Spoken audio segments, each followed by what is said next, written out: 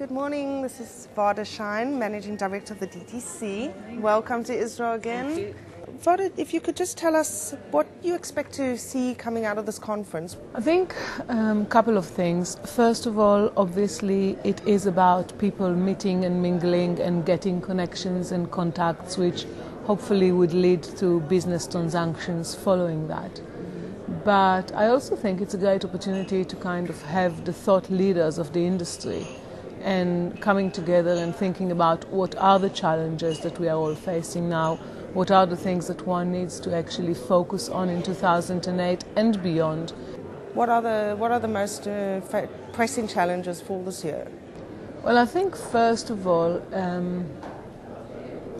there is a huge challenge in what's happening with the economy. I think that is going to have an impact, even if we don't necessarily feel it in the rough yet. Later today, I'm talking about some statistics from the new economies, from China, from India, and from Latin America, which are actually fascinating if people are looking for some sort of alternatives and options to move forward. I think the second challenge, which is as big, is the perceived or the scarcity of rough. And I think it's very much a question of the diamond industry for decades and decades has been all the time chasing for market share. People were chasing for rough and were willing to actually pay very high prices just to actually get a position. And I think the focus should really shift into how does one take what you have and try to maximize that and look at innovative and creative ways of adding value and actually making that a bigger, better business.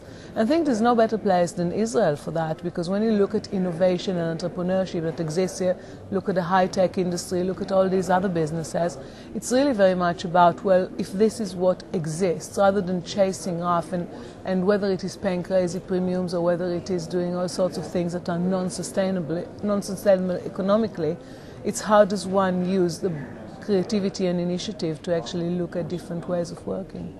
Of course, there are other challenges like the dollar rate, the oil price, the gold price, and all of these things which make it more difficult on the diamond jewelry. We, from a De Beers perspective, DTC perspective, we have a huge challenge in the power situation in South Africa, which will impact Southern Africa, because I'm still waiting to get from our producing partners what is going to be the impact if they are ending up with 10 or 20% less electricity for the year. How long do you think the situation will continue for? I've heard anything from 7 to 10 years. Well, the thing is, setting up a new power station takes good 5 years. The real question is, can they organize themselves? Can they be more efficient? We hope that with the support of the industry in South Africa, the government would be able to achieve solutions for the midterm as well.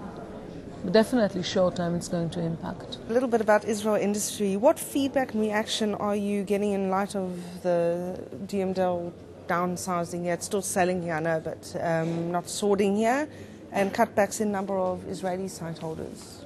Obviously, we live in a very dynamic world and there's business challenges on everyone, including on De Beers and the DTC. Yeah. And I think while there was a lot of noise about is DMDL closing altogether, is it not? People do appreciate the fact that we have kept an office here. As far as the site holder list, it's the selection process was very much an outcome of the availabilities we have. And the new things in the equation which weren't there before were, first of all, less Russian going to basically no Russian in the near future after this year. And then the whole beneficiation. When you look at producing countries' aspirations, and I think it's important to say it's not just in diamonds. Producing countries in any resource is looking for value addition at source. And diamonds are no different to any other. Polishing and cutting falls into the same category. So because we have to sell by 2010, we actually have to sell $550 million in Botswana, $300 million in Namibia. And then obviously in South Africa we've been selling regularly.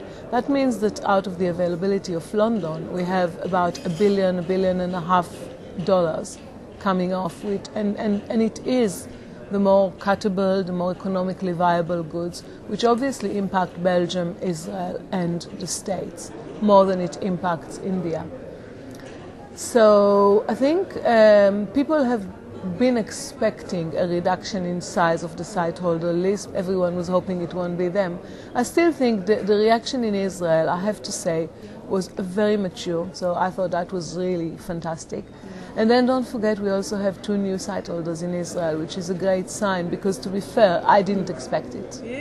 Yeah, it's with all this move of goods into Africa for beneficiation, we actually were surprised to see that we did manage to get 2 new Israeli site holders onto the list.